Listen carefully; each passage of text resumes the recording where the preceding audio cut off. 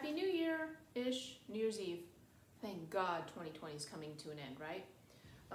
It's cold where I am, and I'm inside, obviously, and I have some cats with me, so I don't want to keep this too long. But I wanted to do a video about my short story collection. I've had it available for a few weeks now. It's called Beast on a Bike, and this is the hardback. Again, Amazon prints nice, lovely, readable copies. They're just large. So I just get with these large sizes. That's all but it's highly readable.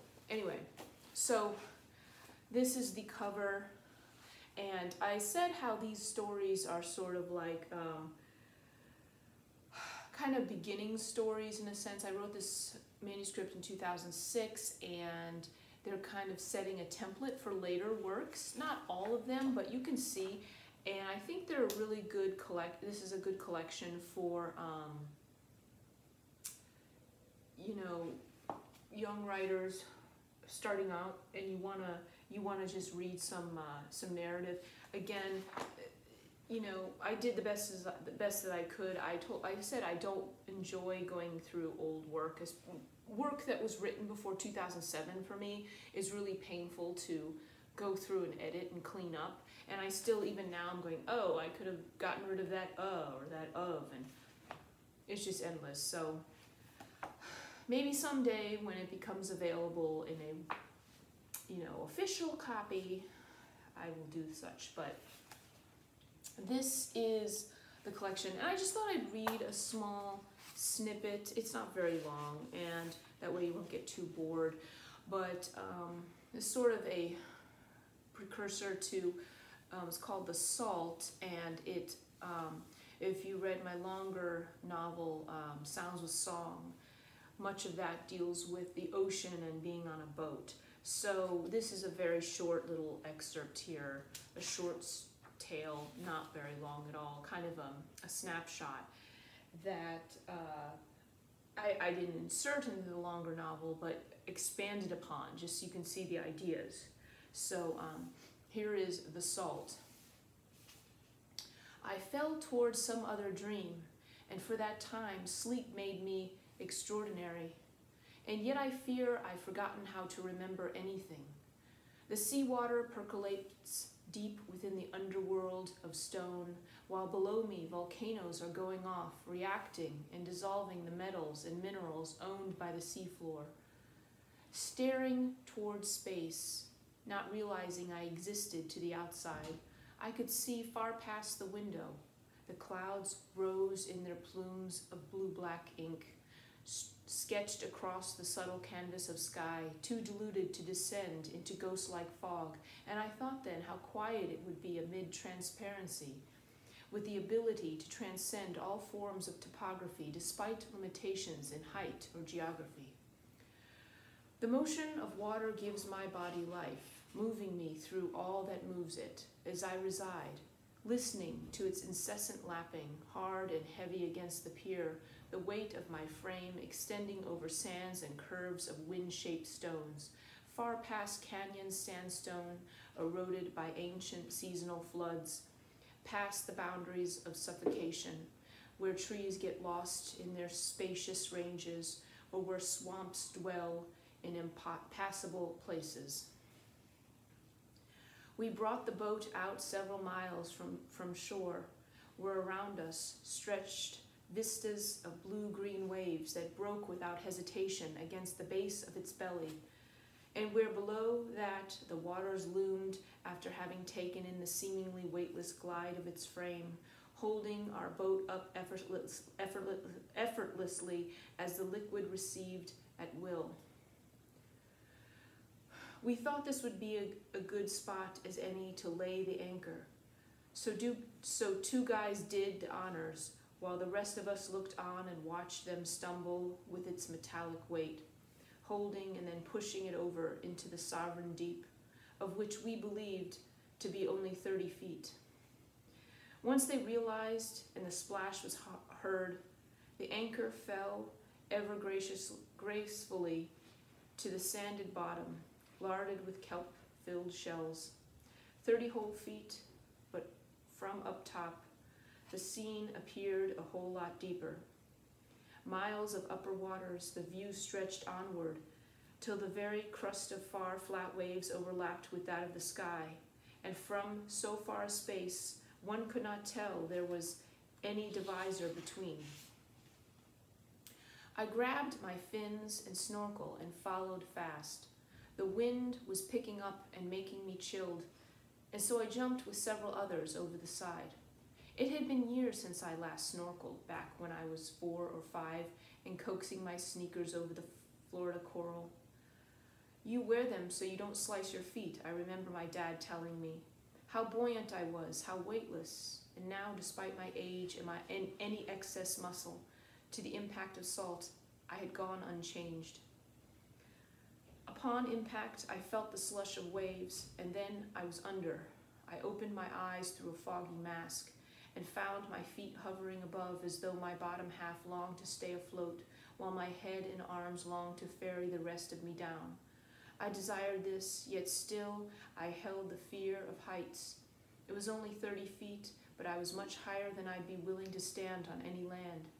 It took a few moments for me to realize there was nowhere I could fall. And once my eyes caught steady, they glanced over the form of a small, waking shell.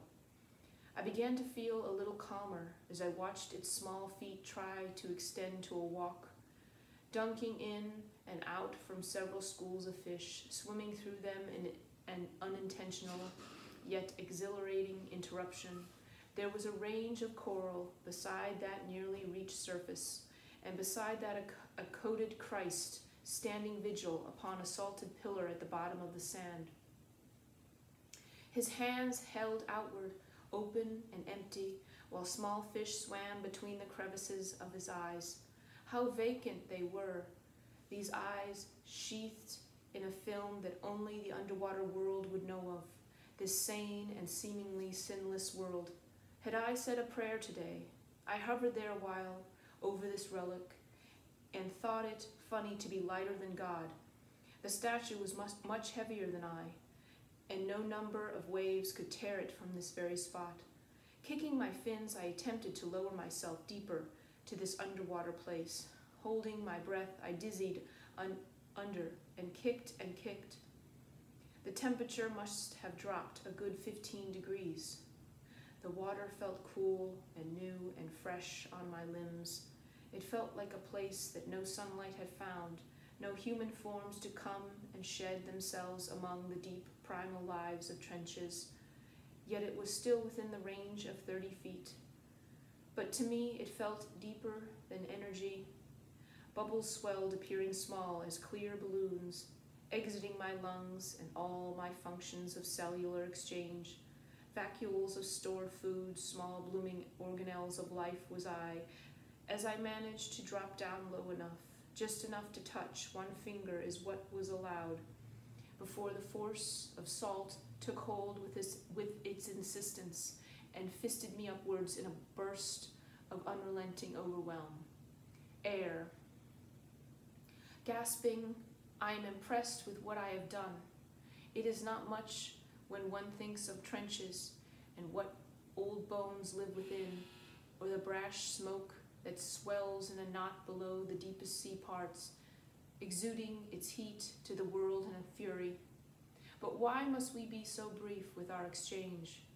This is the imagined world, a world one finds, however, while drowsing in a graceful globe of sleep, ferrying that thought towards far away, yet mingling our minds within the matter of what we call life. Beside me, ages were roaring past, and I found myself hence.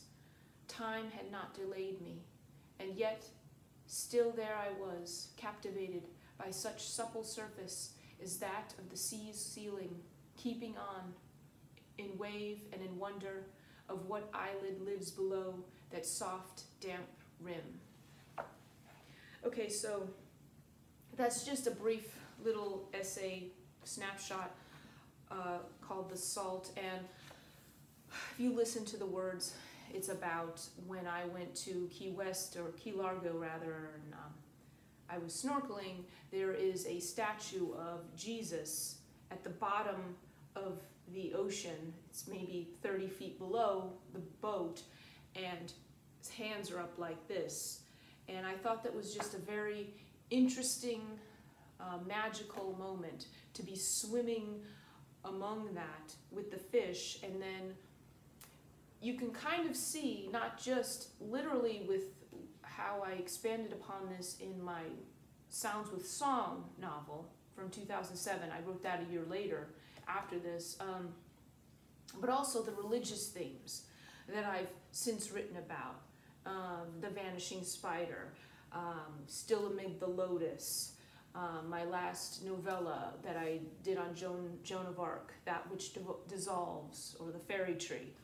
So I incorporate nature, religion, ideas, spirituality, being, existence, all these things just within that moment. And so that's an early version. As I said, you know, as I read that, there were definitely some things I would change now. I felt some of the language, while a lot of it was strong, still I felt some moments were kind of clunky. And again, perhaps in the future, were this, you know, released in a bigger domain, I would tweak some a little more. But right now, you get the general idea, and that's what's important. So this collection has a good number of tales.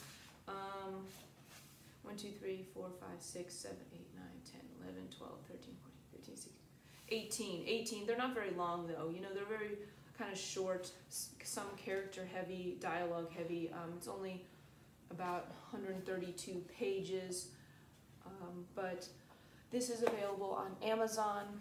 I think $7.99 for this hard copy.